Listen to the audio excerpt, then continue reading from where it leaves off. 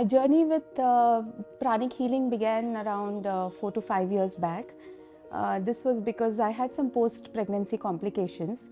I developed an autoimmune disease, and the only solution to that disease was steroids because no antibiotics were working on me. There was a lot of infection in my body. So the doctors had suggested that I had to take steroids and nothing else. So I was on steroids for almost 2.5 years. And with steroids came a lot of side effects. The side effects were like I had gained weight, I started losing my hair. In short, I lost my self-esteem completely. And I was not very happy with the way things were going in my life at that time. So I met a friend and I just discussed this with her very casually.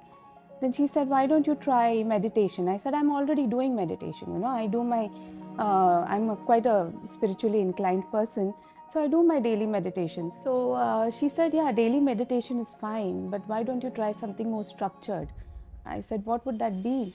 So she said that there's something called as twin heart meditation in pranic healing, where it's a guided meditation and you have to do nothing, just close your eyes and go with the flow.